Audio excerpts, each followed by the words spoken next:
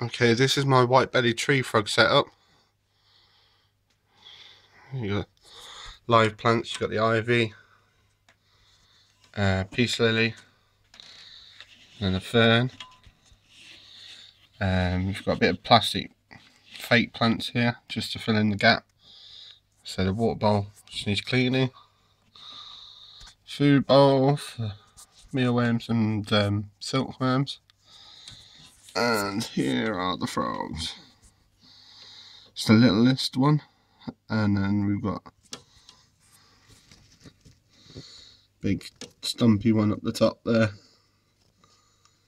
Both bought at the same time, so one's bigger than the other, so that one's some nice spots. Yeah, and then it's got a fake background which is made from expanding foam, and so I've made 2 planting holes. Yeah, it's very active. Let's see if I can.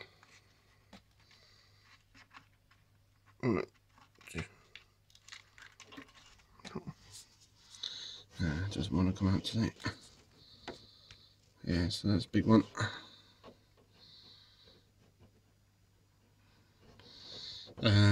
So I am thinking about splitting